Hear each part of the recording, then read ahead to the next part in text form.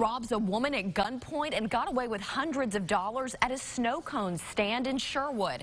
Winter Joyner and her dad, Nathan, have been selling sweet treats for years at Polar Delight, but things went from sweet to sour Tuesday night as Joyner was closing up shop.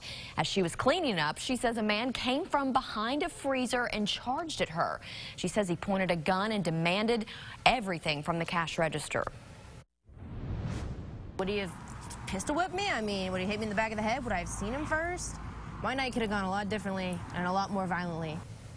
Joyner says the man drove off in a red car. She wasn't able to get a description or make or model of that car. Her dad says they're going to start now closing earlier. At the end of September, they'll be out of season, but they will be back in April.